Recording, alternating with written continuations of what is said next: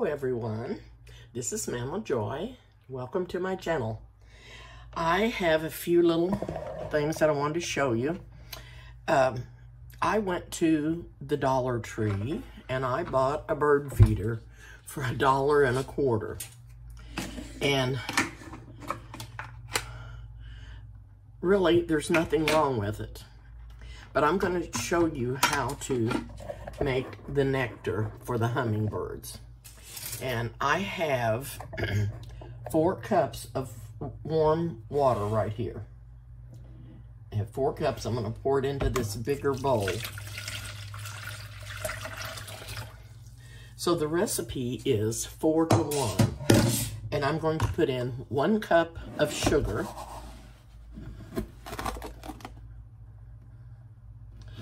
In the water. It doesn't have to be boiling. It doesn't even have to be warm. But you have to get the sugar dissolved. That's the main thing. So I'm going to stir this and get all this sugar dissolved. And then what you can do when you get this made, whatever don't fit in your hummingbird feeder, you can just put in a quart jar or whatever you want to put it in and put it in the refrigerator until you need to refill your hummingbird feeder.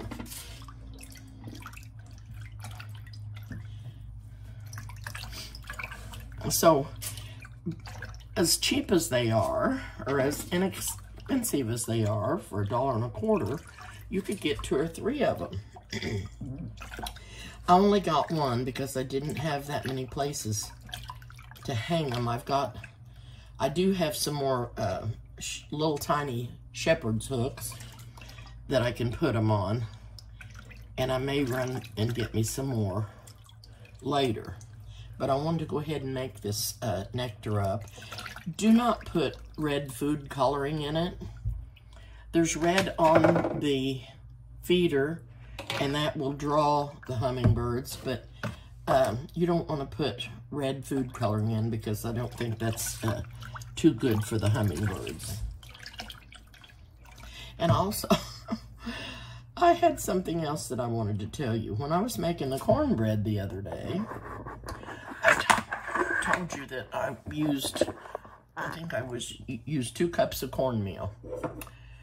And I was using this little measuring cup that my daughter got me. She got me a whole set of this Pioneer Woman cookware. She got me a baking dish and the measuring spoons and cups and some little bowls. This says 1 cup. And I assumed it was 1 cup. But it's not. It's a lot. It's more. I think the 1 cup is down lower. And that's why my batter was thicker on my cornbread. And I just didn't bake it as long. But the recipe is right. This cup is more than a cup.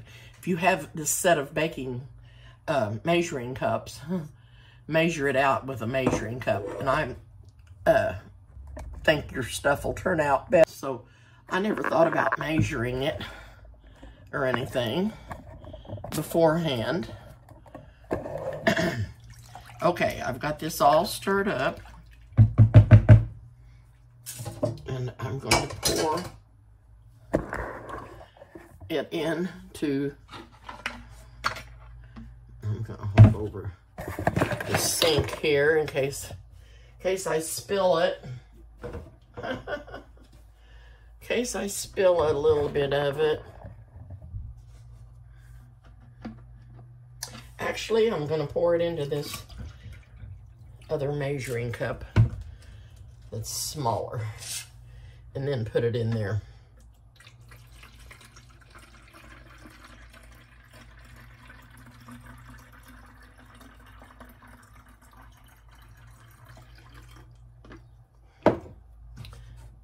I haven't had any hummingbirds yet. I'm hoping they'll start coming. I may have to go get more of them, the feeders, so that they will come. Okay, that held almost 2 cups.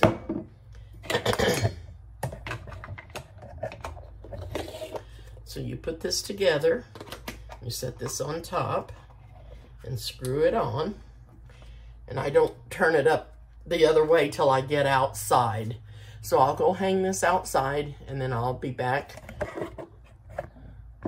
And then I'll take you out there and show you where I hung it. Okay, I've took the feeder outside. I went ahead and put it in 2 smaller jars. I didn't have a quart in here, so I've just put them in the smaller jars, and then I'm gonna put those in the refrigerator, and hopefully I can draw some hummingbirds. Okay, I'm back out here on the patio, and here's the hummingbird feeder, and I don't know, it may be down too low. I just filled my bird feeders back up, and the squirrel, he keeps chewing where they eat. The little, I've got that one taped and that one taped. He keeps pulling those off. He's so ornery, and I feed him. Now, I've put this one here, and this smaller one here. He can get on it too. He can get on the fence and jump over. I've got it sprayed with Pam. And hopefully he can't climb up that pole or hold on to anything. But I've fed him corn, I've fed him peanuts.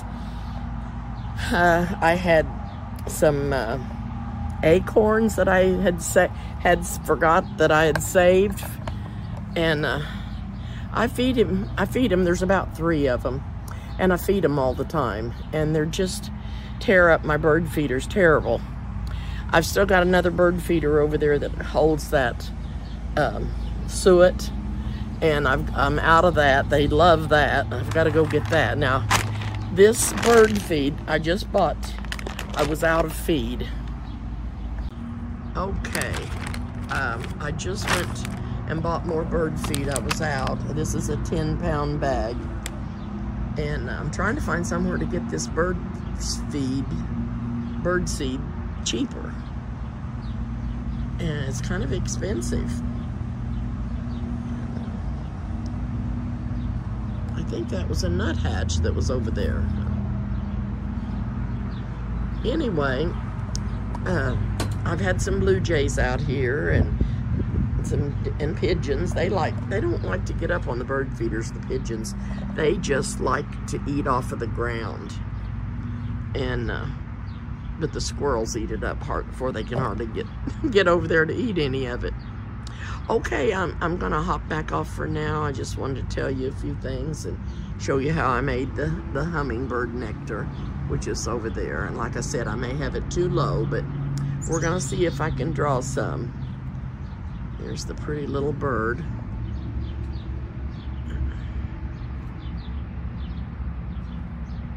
Yeah, I think that's a nuthatch. But anyway, I will see you again soon. I just decided to get back on here a minute. I wanted to tell you, and I don't think I've told you this story, but I may have. But I'm gonna tell you again. When I was a little girl, my daddy went hunting. And he was, I don't know what they were, I guess they were squirrel hunting. I don't really know. But anyway, he found a nest of squirrels that had babies in them and no mama. And he brought home 2 of those baby squirrels. But he didn't tell me what he had. He said, hold out your hands, I've got something for you. Shut your eyes. So I shut my eyes and held out my hand, and he put those 2 squirrels in my hand, and I opened my eyes, and I screamed bloody murder, threw them in the floor. It's a wonder I hadn't killed them. And I thought they were mice, and I was scared to death of mice. And, but they weren't, they were squirrels, and my mother picked them up and saved them.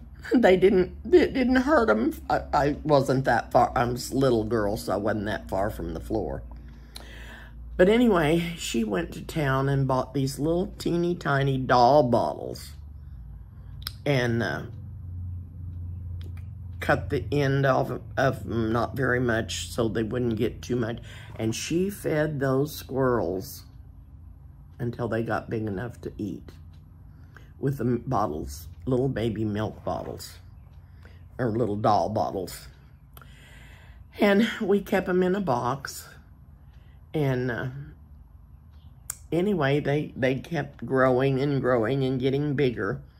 And my dad built them a pen outside, and we'd put them in there in the daytime. But if I wanted to play with them, I brought them in the house.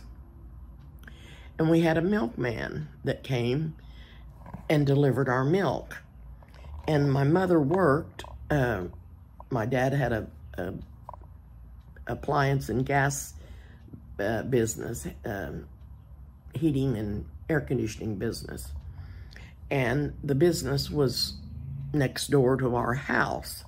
So Mother could work over there and come home and fix lunch or see about me, and I could go in and out of the business as I wanted to. But when the milkman come, we had a glassed-in sun porch that was all glass. And she had bamboo curtains that rolled up, and it left a roll along 2 walls of the porch, or the porch. And those squirrels would get up on that bamboo curtain and run. And when the milkman came in and he come to the door, one of them jumped on his shoulder and went over here. The next one jumped on his shoulder, and they would ride to the refrigerator with him. He got the biggest kick out of that, and he'd let him get on his shoulders. He was a wonderful milkman, and he always looked in the refrigerator to see what my mother needed, or if she needed something extra, she'd leave him a note, and he'd fill up what we needed and be on his way. But he had ice in the back of his truck, and us kids would go out there and ask him if we could have a piece of ice in the summer when it was real hot. And he'd give us a piece of ice. But anyway, I didn't want you to think that I don't like those squirrels. I do, but they are aggravating. And they eat up all the bird feed, and it's very, very expensive.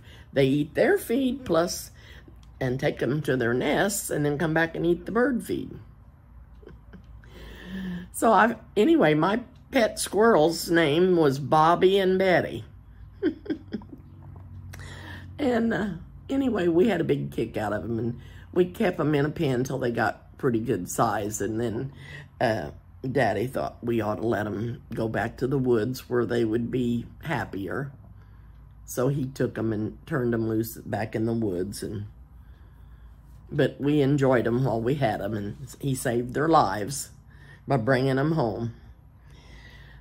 So anyway, we probably ate their mother. Who knows? I don't know if he was squirrel hunting or what. That sounds terrible, but Daddy used to go squirrel hunting, and I'm not sure if that's what he was hunting. I'm sure it was, but he found this nest of squirrels, and I did enjoy them, and I did love them. They were sweet little pets.